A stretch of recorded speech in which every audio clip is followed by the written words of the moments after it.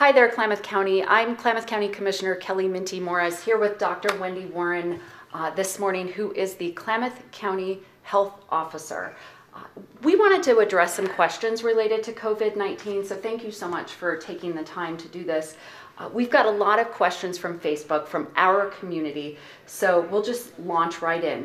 What should a person do, Dr. Warren, if they don't have a primary care physician? So there are several options in town. They can go to one of our walk-in clinics and see someone. There is a flu testing site that is open to everyone. It's located down at the pavilion, and they can get tested there. Those results then go to a physician who will call them with the results and also discuss how they're feeling and make plans for other care that they might need. They also could go to the emergency room if they're feeling very ill, but we're trying to reserve that for people that are feeling too poorly to go to a walk-in center or go to a testing site. And I'm really glad you brought up testing. The next inquiry has a couple of parts. We know there's flu going around, and now with the coronavirus, how is it determined who gets tested for coronavirus, and do we have many tests available? So the determination for who gets tested is made by the person's physician or group of physicians that care for them. At the present time, we have better access to testing material than we had a week ago.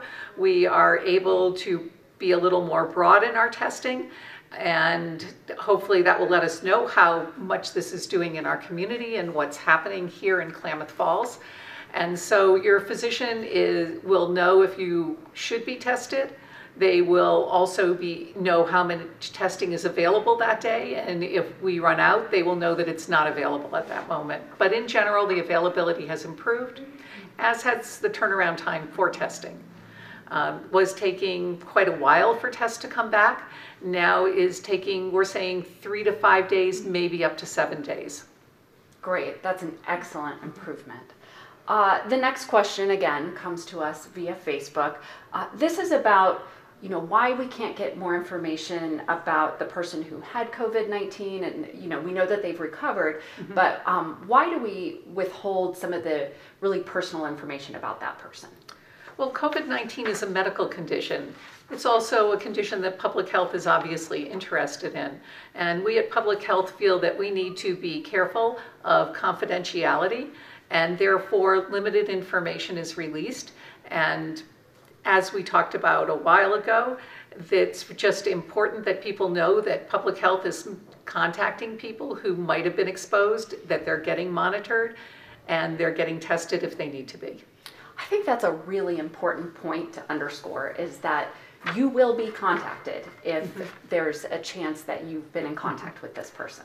And the first case we had was travel related. This last case involved a healthcare worker, and therefore there's a little more information about that in terms of the fact that the person was a healthcare worker, because we're working with Sky Lakes Medical Center and people that were involved with this person to try and get the appropriate testing and contacting the appropriate people. Right, and I'm glad you brought up Sky Lakes. They've been an excellent partner. So the next question is really about the terminology related to the outbreak. This is new terminology for most of us. So can you share with us the difference between a presumed or presumptive case and then a confirmed case? So when we first started testing, the tests were primarily done at the Oregon State Lab, and those tests were considered, when they came back positive, were considered to be presumptive and were sent on to the CDC, and they confirmed it by doing another test. Now we have a lot of private companies that are testing, and that's why we've been able to expand our testing capacity, and those companies do not send their tests on to the CDC. So we are assuming now that anyone who tests positive is a confirmed case. So presumptive isn't really part of the definition anymore. And I mean, a great area that we can point to, that things have been moving quickly and evolving, and there's a lot of change that's been involved in this. So the last question has to do with test results. You've already sort of addressed this, but what can we expect in terms of timing on that? The fastest I've seen anything come back is 48 hours. We'd like it to be 24 hours, but they do have to be sent out from here, so there's a delay in terms of time. They get sent out the results have to come back. So arrival time at the facility and the time that those are sent out by the laboratory at Sky Lakes. And I've seen them take a long time. 9 days is the longest, but that doesn't seem to be happening anymore. We're really hoping that we'll continue to have a 3 to 5 day turnaround.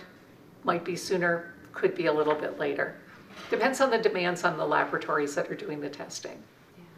Well, thank you so much for taking some time out to, be transparent and answer questions. I know you're extraordinarily busy.